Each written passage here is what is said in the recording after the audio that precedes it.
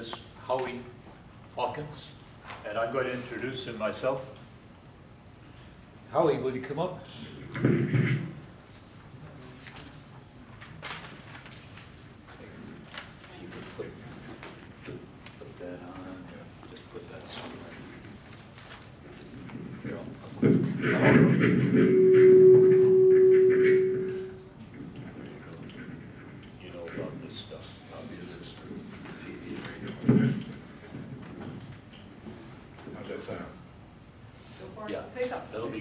I said something. You can't hear me? Yeah, that's working pretty good. If you could speak loud, we have a difficulty there. I'm going to take this off your skin and put it on.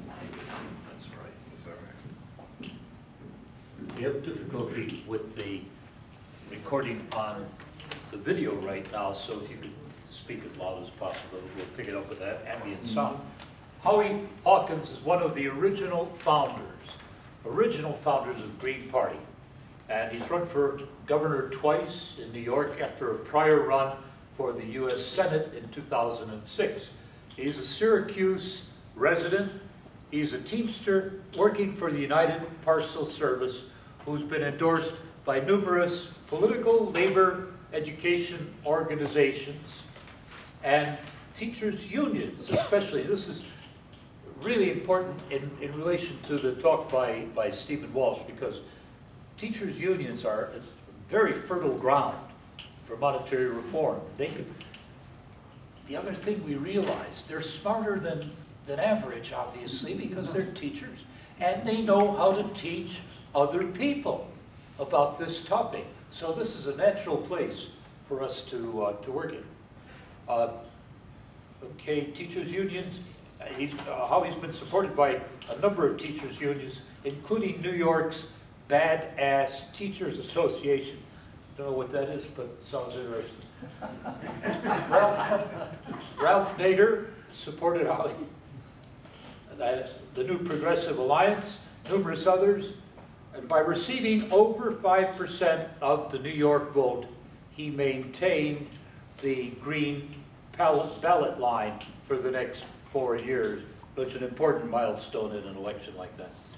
One highlight of his campaign, and this is really very impressive, was that Ralph Nader held 2 events to help promote Howie's candidacy. I know how big a deal that is because we've tried to work with Ralph Nader, and I'll tell you about that later if we, at some point. It's interesting. We've been in touch for several years with Howie. We joined the Green Party's shadow cabinet as monetary director at Howie's suggestion. He convinced me to do that, though I had doubts.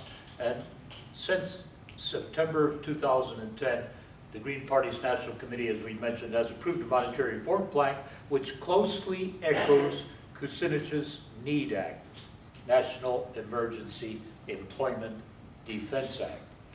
It's the first time, very first time in our nation's 225-year history that any important political party in this country has put forward real monetary reform, the whole thing. And we support that wholeheartedly. That plan, as we mentioned, is in your conference kit. Howie's going to discuss how third parties can bring new issues into the mainstream of public debate, not let the 2 major parties take movements for reform for granted because they have nowhere else to take their votes. He'll include some history on the Greenback Labor Party as it relates to monetary reform. He'll talk about the Greens, their growth, their support for monetary reform, and we look forward to helping them do that in the coming years. Please welcome Howie Hawkins.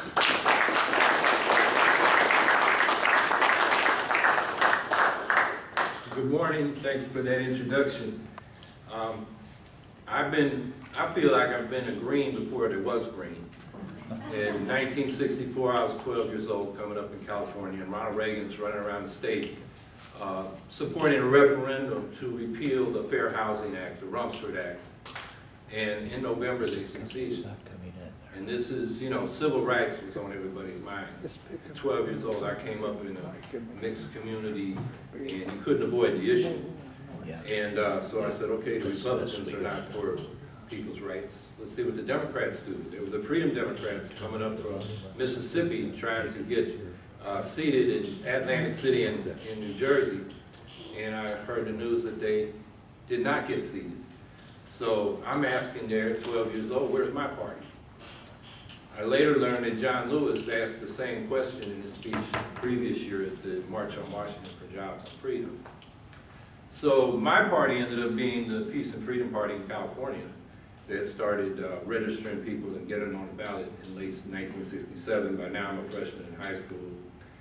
And I consider that, and when I write a history of the Green Party, I'm going to make this argument, to be the first Green Party, because I think the Green parties around the world are the political expression of the New Left, going beyond the communists and socialists, and the good things they did, they tried to incorporate, and the bad things, they tried to go beyond. Bringing in new issues like anti-colonialism and anti-racism and feminism and ecology and peace. These are issues that transcended particular, class issues that the old left was focused on. And in California, the Peace and Freedom Party had a plank on ecology, not just conservation, which had been in the major party planks for, since the early part of the 1900s, but ecology, where it related how we're organized as a society impacts the way we relate to nature.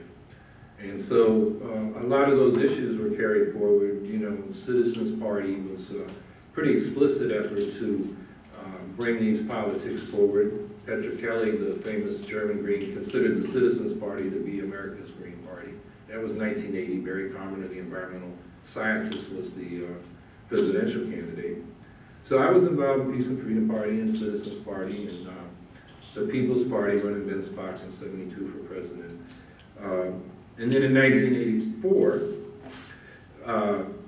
there was a call to a meeting. I had been active in the Clamshell Alliance, which occupied the Seabrook nuclear power plant site in first in '76, and then we had a big occupation in the spring of '77. The anti-nuclear movement exploded out of that, and so we were kind of notorious. So a couple of us got invited to represent them at this meeting in St. Paul, Minnesota, where we formed a network of local organizing committees, and the party began to develop. So that's sort of how I got into this, and actually over the years I've looked back in history, and I want to talk something about that, because you may be sitting there saying, okay, the Green Party adopted the monetary reform plank that the American Monetary Institute is for. So what? The Green Party is small, somebody said yesterday. And I would say, don't underestimate us. We have leverage, and we have 130 electeds around the country. We have the case of Gail McLaughlin in Richmond, California, and some other Greens. Chevron had a big industrial accident. 10% of Chevron's worldwide revenues are from a refinery on the coast of Richmond. They have 34 miles of coastline on San Francisco Bay, and a lot of it's undeveloped. The military had it, so they're trying to figure out what to do with that now. But Chevron's out there. They had a big fire and explosion, 15,000 people sent to the hospital. And the city government then there, until the Greens got in, had been basically a subsidiary of Chevron. And Gail McLaughlin and a couple other folks got elected, and she became the mayor. And they sued Chevron, and they got, reparations. And then they started looking around. The foreclosure crisis was really bad in Richmond, so they decided if the banks won't mark down the mortgages to their current market cost, they would take the mortgages over by eminent domain and refinance them themselves. Now that's in court. Wall Street went bananas when they heard that. But that's the kind of thing Greens can do. So last year, 2014, the Chevron spent over $3 million running their own slate of candidates against these Greens, who couldn't raise anywhere near that money, and the Greens won. Gail was term limited. She's back on the council. But, so, don't underestimate us. My race for governor in New York was mentioned. And I ran in 2010, and what I think we did with that campaign, and I only got 1.3% of the vote, but we gave voice to the anti-fracking movement. And that became the central fight the biggest mass movement except for the anti-Common Core stuff, which came up a couple of years later. And there's a lot of opt-out. You know, we had over 200,000 students in New York State opt out last spring. That became a big movement. We gave voice to that. And again in 2014, and right after the election, we finally got the health department report to Governor Cuomo, who had been silent on this for 5 years or more. And he accepted the report. We banned fracking in New York. I think, you know, we had something to do with that. And then another key demand was $15 an hour minimum wage statewide. Well, 2 days ago, Cuomo invited in Joe Biden and said he's going for a $15 piece of legislation next year because he can see which way the wind is blowing. Our 5% is more than any independent left candidate has got in New York history, except for two socialists in 1918 and 1920, when, you know, the socialists were the only anti-war party at that time. It was a big issue. So without, you know, that kind of turmoil, and if you know that period, that's when J. Edgar Hoover got his start, when we had the Red Summer of 1919, race riots, repression. Socialists really got clobbered, but they had a base. It was a very tumultuous time. We had, you know, these movements. Education was a big one. That's why I got half a dozen teachers locals to endorse me in defiance of the state union, which wanted to remain neutral, which Governor Cuomo, that was, he didn't like that. And they'd been neutral in 2010, so he got a very bad test, punish, and privatize program adopted into the state budget this year, and we're fighting the consequences of that right now. Like in my hometown of Syracuse, where 18 of 34 public schools are slated for so-called receivership, where the state's going to take it over and hand it over to charters, which is going to bankrupt the school district because of all the overhead remains, and you're giving all this money for the students to go to these private schools. They say charters are public, but we got a charter school system in Harlem called Success Academies. Eva Moskowitz, she's had a lot of notoriety. And she went to court and basically the city comptroller wanted to look at her books. She said, no, we're private, you can't. And the judge agreed. So it's privatization even though they get public money. To call them public schools is like, say, Lockheed Martin is a nationalized state-owned corporation.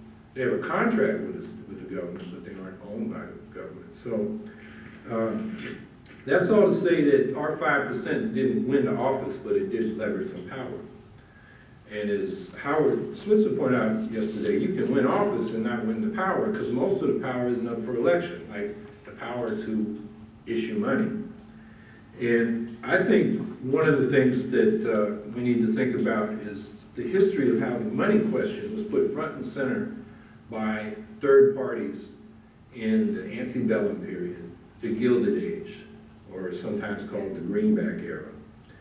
And if you look at third parties from abolitionism, the Liberty Party, Free Soil, Republicans, the Whigs split, the Republicans, the third party became a major party.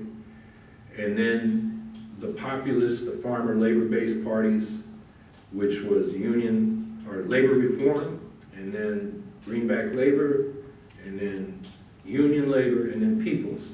And I'll talk a little bit more about them. Right up until socialism, you know, the Debsian socialists. They were central to American politics. They were unavoidable. You know, the socialists in 1912, there was a four-party race. You know, Roosevelt split the Republicans and took over La Follett's progressive movement. So you had three self-styled progressives and a socialist in that race. Different, very much broader debate than we have today. Our presidential candidate, Jill Stein, got arrested trying to attend a debate for which she had a ticket. Ralph Nader, running in 2000, had a ticket to go to the debate and they wouldn't let him in. He left without getting arrested. Jill was a little more stubborn, and so, as Howard pointed out yesterday, she spent 8 hours in lockdown along with Sherry Honkala, the vice presidential candidate, with 16 security people in some warehouse, a dark site, handcuffed to a chair, incommunicado. The lawyers didn't know where they were, the staff didn't know where they were. The kind of thing you'd expect in, you know, a repressive state like Turkey or something. That's how they handled it. So 1912, much broader debate, and that's because in the previous 60 years, 70 years, there had been 80 years, you know, third parties were really part of the discussion. So I want to spend a few minutes, going over this period, because as I said, they put the money questions front and center. And as you probably know, after the Civil War, there was a war debt, and the banking interest, the Eastern establishment, wanted it paid back in gold-backed dollars. And that was contractionary. We had a deflationary period, which was ruinous for the farmers. They were steadily being pushed off their own land into sharecropping situations. It wasn't just black folks, it was white folks too. And it was really hard for business too, particularly the small merchants and manufacturers in that period, because credit, with prices deflating, the money you borrow now was more expensive to pay back later. And so it became a real problem. So the two major parties, Democrats and Republicans, were gold parties. And so the labor movement first, and then the farmers' organizations began saying, we got to expand the money supply. And they came up with the idea that the government should issue greenbacks, U.S. notes, instead of having bank-issued notes. And they ran on that platform all through that period in the latter half of the 19th century.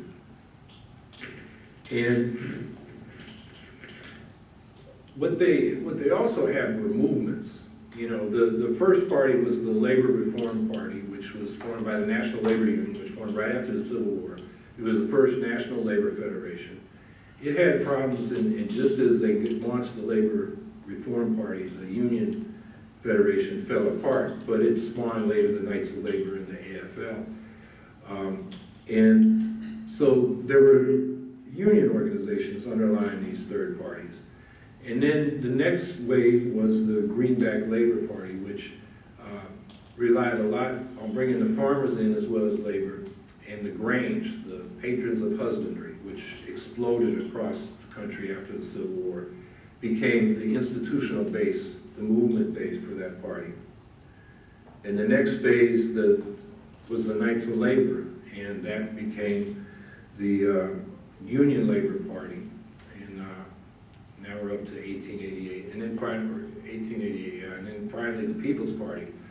And that was, the base under that was the Farmers Alliances, which included millions of farmers. There was a Black Alliance and a White Alliance, a Northern Alliance, and two Southern Alliances.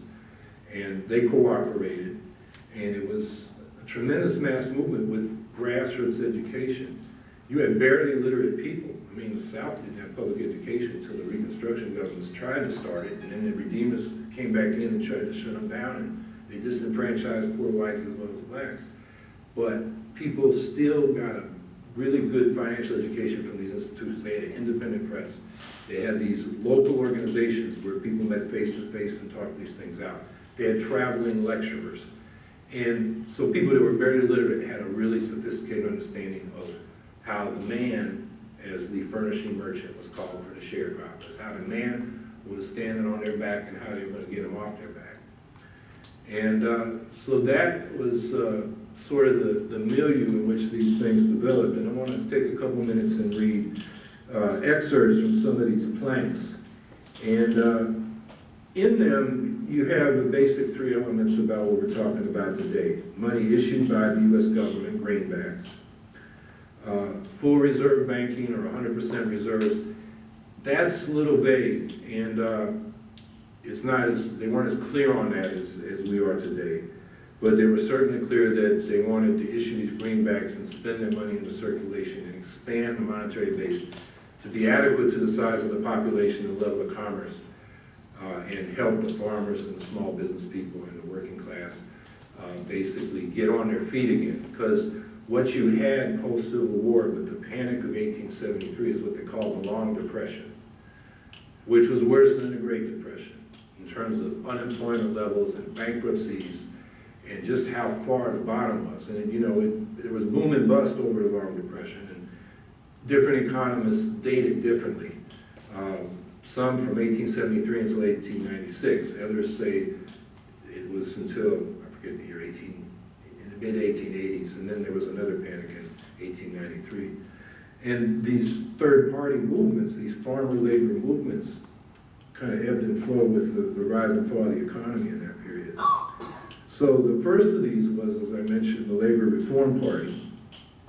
And, you know, they advocated the 8-hour day and worker co-ops. They wanted to end contract and convict labor, which was the new slavery that the South was trying to reimpose. Equal pay for women, equal rights for blacks. I mean, there was a strong resistance to the end of Reconstruction in 1877, right until 1900 from these third parties.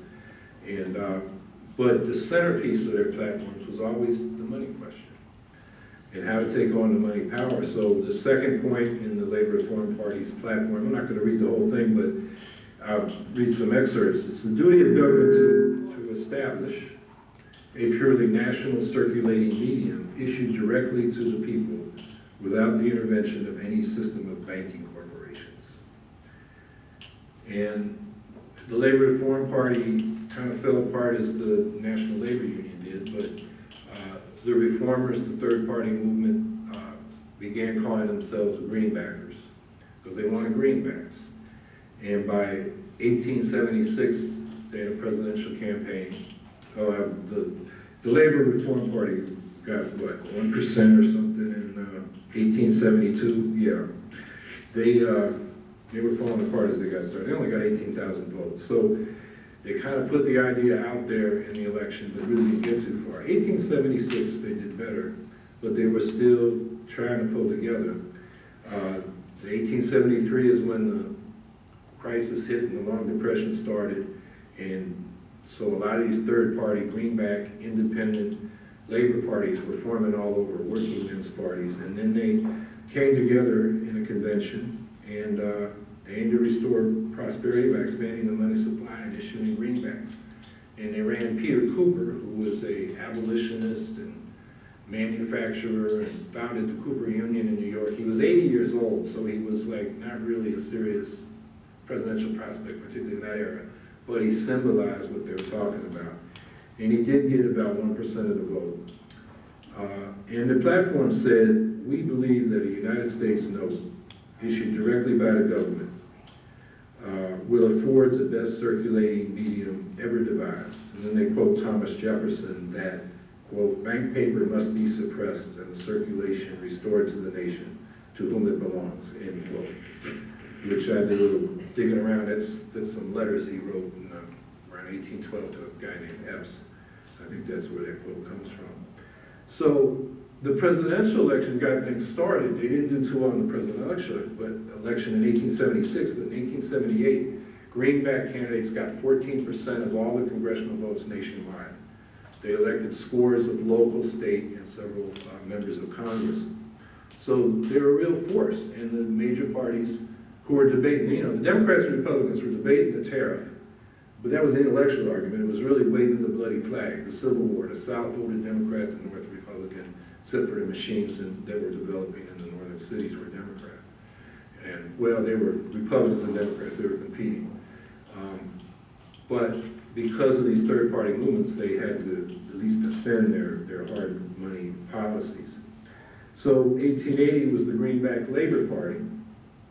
Again, currency reform was its centerpiece, and they ran James Weaver, who was later the People's Party candidate in 1892. In 1880, he was the first candidate to barnstorm the country, because back then candidates would sit on their front porch and tell the reporter stuff, and they telegraph it around. And it was seen as grubby to go out and ask for people's votes. Well, this Civil War general said, I'm going out, and he went down south, where now we're after the Compromise of 1877. He insisted on integrated audiences. They were armed to defend themselves from the Klan. It was a very courageous campaign. And they had trouble, but they did better than they did 4 years earlier and got 3.3% of the vote, 300,000 votes. And if you want a good book to read about this period, Mark Louse, who's a Green and an historian in Cincinnati, has a book called The Civil War's Last Campaign, James B. Weaver, the Greenback Labor Party, and the Politics of Race and Section. And I think the Greens in particular, once you start reading it, you're not going to be able to put it down. It's very well written, brings to light a history I think we've forgotten. So in 1876, their platform said, corporate control of volume of money has been the means of dividing society into hostile classes, of the unjust distribution of the products of labor, and of building up monopolies of associated capital with power to confiscate private property, i.e. the small farmers. It has kept money scarce, and scarcity of money enforces debt, and debt engenders usury, and usury ends in the bankruptcy of the borrower. So that's their preface. Therefore we declare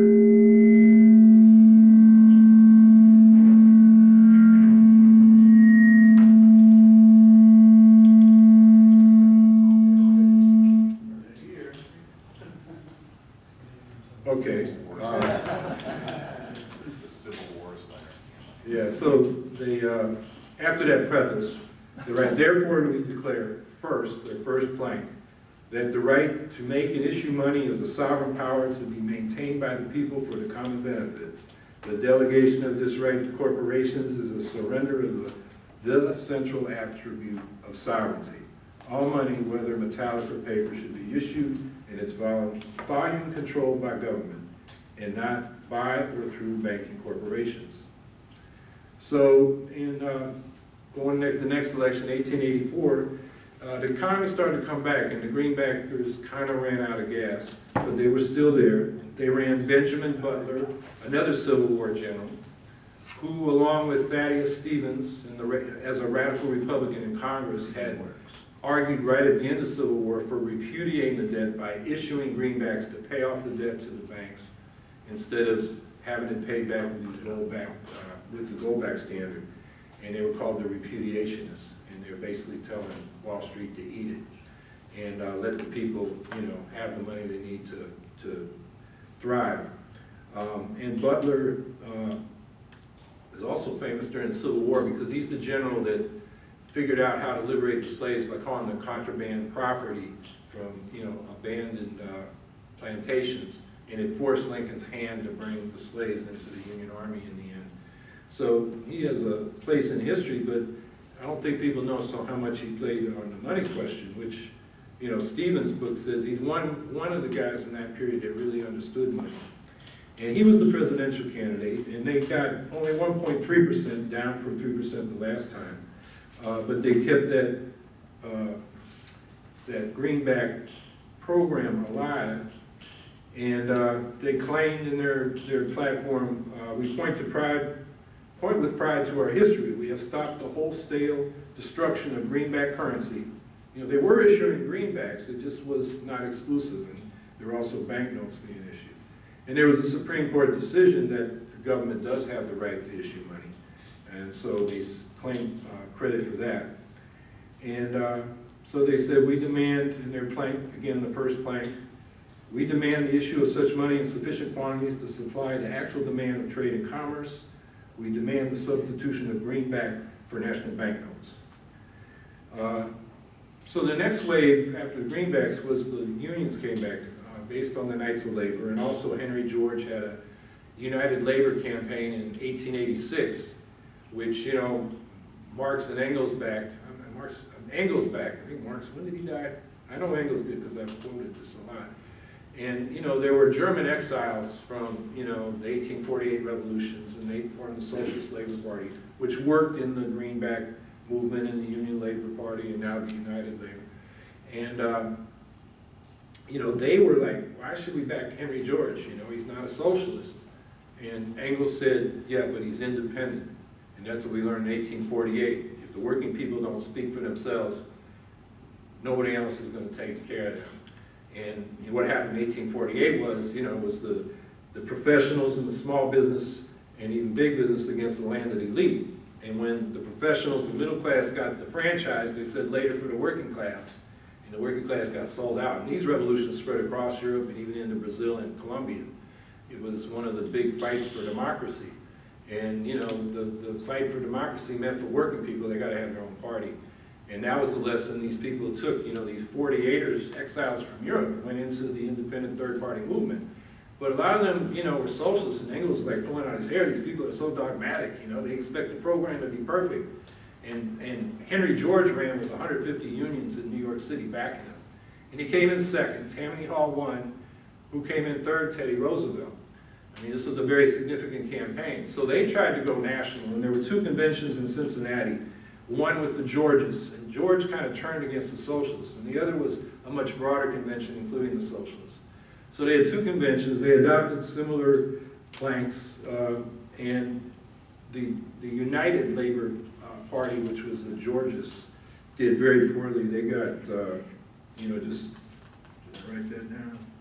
Yeah, they only got 3,000 votes, whereas the Union Labor, which was the broader thing, got 1.3% of the vote, 147,000.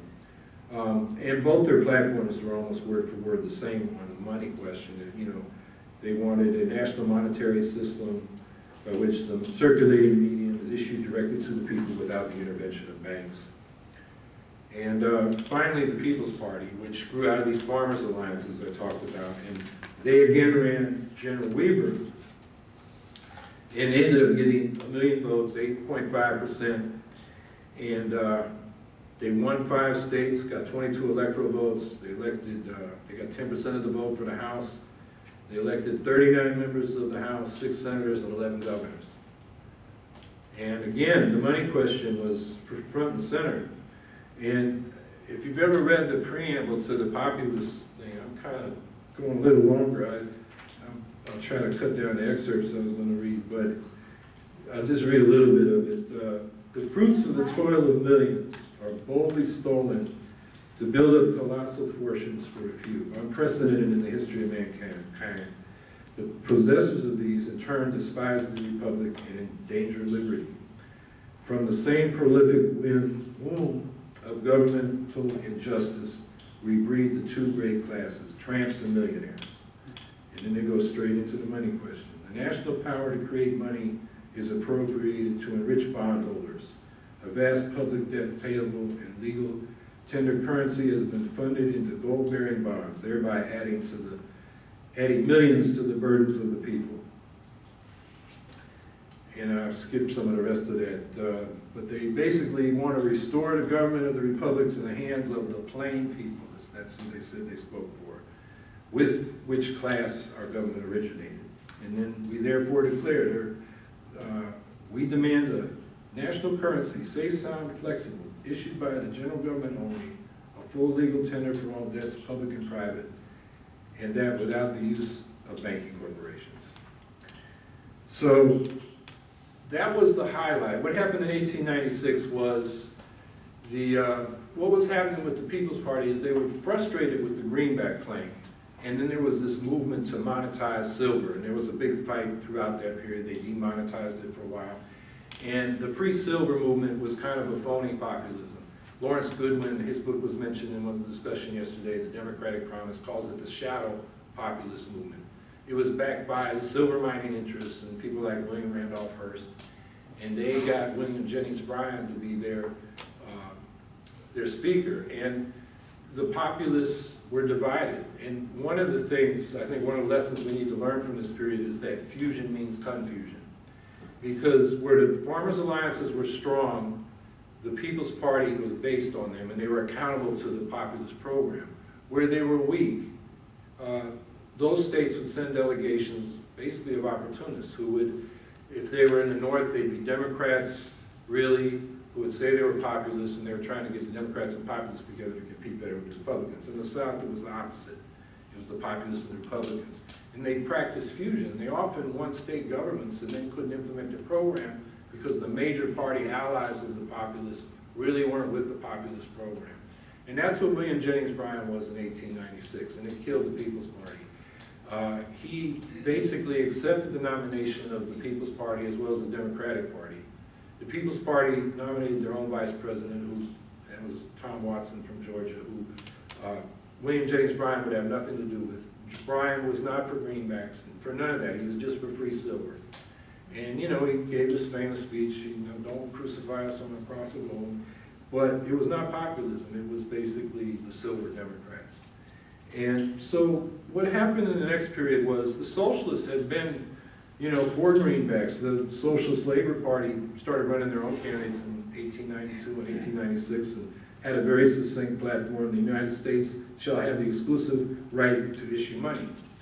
But then they dropped it by 1900, and they became very sectarian, and Eugene Debs pulled together the Socialist Party, which was strong for the next period. But they thought if we just take over the banks and have them under democratic control, we've solved the question. And the whole analysis of privately issued money versus public money was lost. The populists continued it. There was the People's Party kept running until 1908. I'm not going to have time to read their planks. The Progressive Party of Teddy Roosevelt, there was an echo in their platform. And they opposed the Aldrich Act, which authorized a commission which eventually led to the Federal Reserve.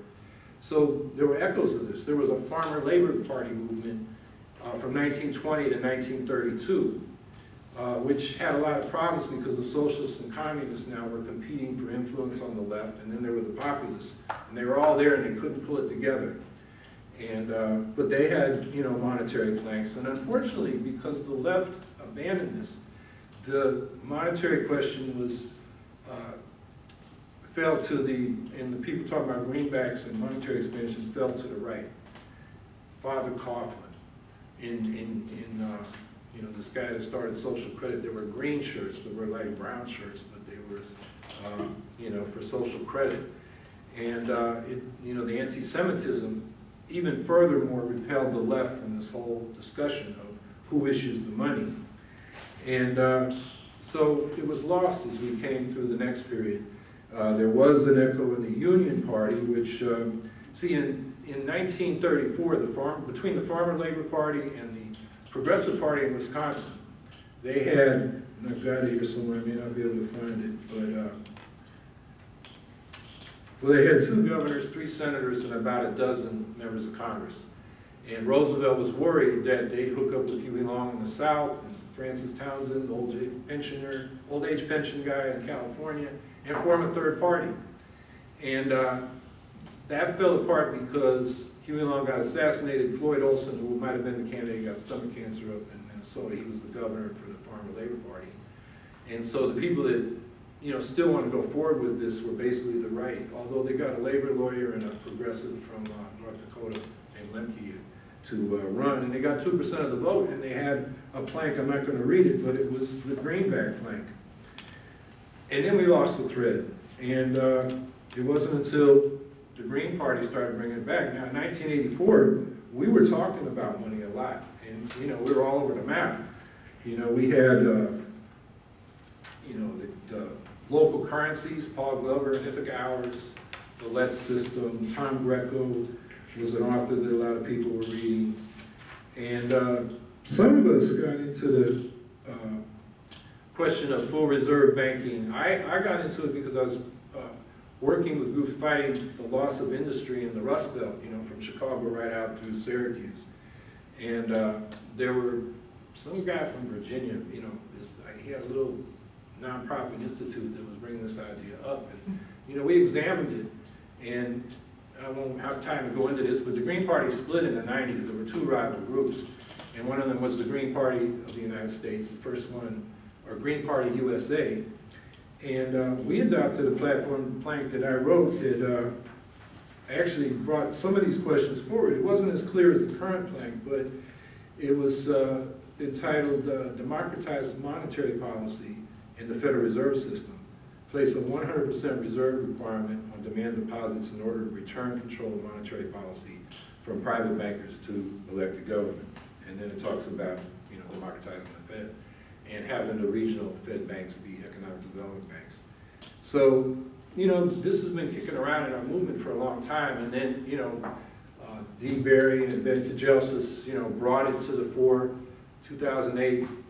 Our convention in 2000 was in Chicago, and basically the other group, Nader went to their convention, so basically our group said, well, we got to go where Nader is, because Nader was bigger than both factions, you know, just given his base and his profile, and so we wanted to be where the action was, and that's the way we sort of got reunified through Ralph Nader. And then, you know, we've talked about the plank. I would also note that the Green Party of England and Wales has adopted a very similar program. You can go look that up on the web. I'm not going to, maybe I'll read a little bit. It says all national currency, both in cash and electronic form, will be created free of any associated debt by a national monetary authority that is accountable to Parliament. So it manages the stock of money, and it will be spent into circulation in the economy in accordance with the budget approved by Parliament. So basically the same thing we're talking about here. And so you got two green parties, and hopefully it will spread to Canada and other places, and bring this question back to the fore like it was a century ago that third parties put on the table. And I was going to try to limit it to 30 minutes, but I just want to maybe hit a few points on how we can rebuild the third party movement so we can put this issue front and center. Because I think we've lost some things. I mentioned fusion as one mistake that the 19th century farmer labor parties made. Another was, instead of having their local unions or farmers organizations be the organization from which delegates were delegated to bodies to do nominations and write platforms, they issued calls to everybody who's interested to show up at a county convention. And then from there we'll elect state convention delegates, and they'll elect the national delegates. And as I mentioned earlier, the problem was where the farmers' alliances or the unions were well organized, you got delegates who tended to be down with the program. In the other places, you got people who really weren't representing anybody but themselves and their own interests. And that's the traditional American party structure. Everywhere else in the world, you join a party, you pay some dues to finance it, and you got to agree to the principles. In America, we got state-controlled parties. You tell the state which party you're in, and in some states you don't even do that, but then the state runs primaries where you nominate your candidates. So the party structure is more a brand than a real organization. Most parties are shifting coalitions of candidate organizations with money behind them. And what we need is a real party. You know, Michael Harrington used to argue to take over the Democratic Party and say, we need a second party. No, we need a first party, a real political party. I stumbled across, I mentioned the socialists in New York getting 5.6, 5.7, more higher percentage than I did, 1918, 1920. There were also 6 assembly members elected that they wouldn't seat because the Democrats and Republicans said they were disloyal because they opposed World War I. And so to justify the exclusion, there's this report where the New York State Assembly researched every socialist movement in the world. And so they were trying to justify, their repression. And then they got to the New York section and they said, the Socialist Party is not a political party, it's a membership organization. The people pay dues, and they control the organization. Whereas their idea of a party was, the state runs, tells you, you pick a party and then you vote in primaries. And the socialists were very conscious in that period how the primary system was the difference between participatory democracy and accountability of delegates and plebiscitary democracy, where you send out a choice without letting people talk to each other about what they think about it and get educated. And so it's very easy to manipulate that from the top. Stalin did it, Hitler did it, Saddam Hussein did it. Plebiscites are a way to ratify what you want to do. Assad did it in Syria. So I think that's another thing we need to have in mind. We need a membership party with local chapters financed by people paying their dues, and then you have delegated structures that are accountable.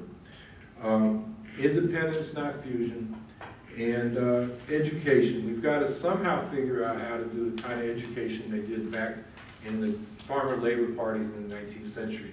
I mean, they had revival in campus. They took, the Christians would do the Protestants, the Baptists would do their revivals. Well, the populists took that and they'd have a political revival. They'd do the same thing, and everybody bring their wagons up. It was like wagon training back then, for miles around. And, when the crops were planted, before you had to harvest, they'd do these things, and it was social, it bound people, and they got educated. And it created a counterculture. The book Lawrence Goodwin was mentioned yesterday, The Democratic Promise, really gives you a sense that it was a counterculture, not in the sense we think of today as hippies. And this was another way of thinking about the money question than what was coming from the establishment. And it really educated people at the grassroots. So how do we do that? I think we've got to revive some kind of face-to-face local structures, places to meet and so forth, because you got to have that interactive discussion. It can't all be one-way messaging. And then we got to use the social media and figure out a way to use it like the old independent press they had in the 19th century. It was a partisan press. It wasn't this phony objectivity where they really represent the establishment. You had a Democratic press, you had a Republican press, and you had the independent press, which represented these third parties. And Appeal to Reason, which came out of Girard, Kansas, through the populists right up into the socialist era, had a circulation of over 1 million. And, you know, all the, you know, leading writers of those movements would write there, and so people had a common reference point for what we were talking about. We don't have something like that. You know, we've got these listservs on social media. I think we've got to find a way to do that. And I could talk a lot more about how we could pull together, how you know, we need a party, not just movements, because movements, when they flow, the party can provide perspectives. Think of Occupy, you know, if the Green Party or somebody had been stronger, and I know we got the monetary reforms into parts of Occupy, but it didn't spread very well, and that blew up and then got crushed. And then when movements ebb, the party, if it's financed and organized, can support people and keep the issue alive and keep the education going. It's another reason for a party.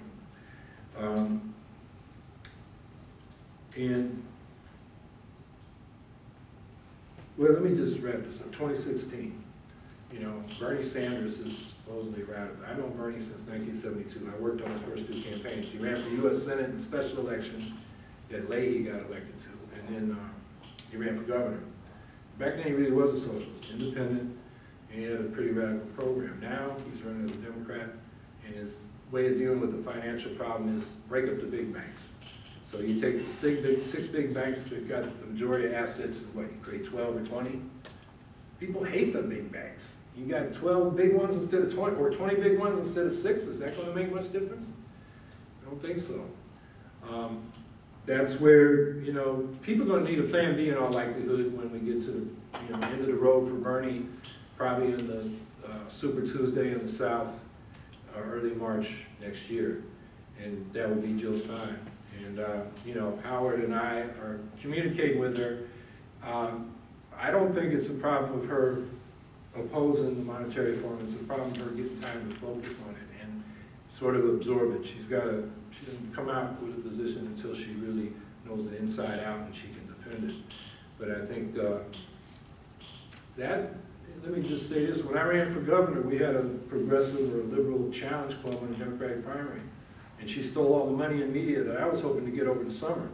But instead of attacking her, I just told her people, that was Zephyr Teachout, you're going to need Plan B after the primary, in all likelihood, on your Plan B. And we did get about half of her vote. She got about 200,000 votes, so did I. And there was about 100,000 of those votes we think, you know, came to us because our gubernatorial ticket got about twice as many votes as our candidates for a comptroller and attorney general. So there's a big potential there, and that would mean, you know, Jill Stein could get, if she got 5%, let's put it this way, there'd be millions of dollars available in presidential campaign funds in the general election in 2020 for the Green Party candidate. So that's something we're shooting for. And like I said, a small vote that makes the third parties, or the 2 major parties, not take us for granted. And if we don't speak for ourselves, if we don't speak for ourselves, we disappear.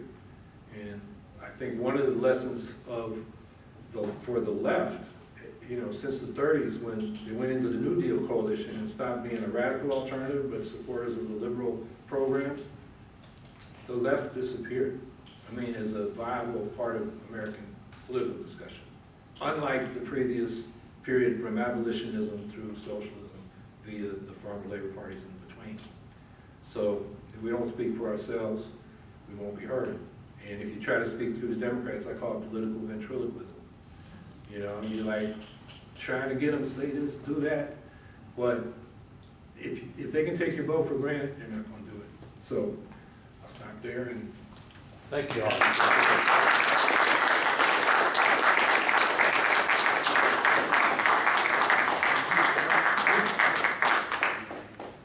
6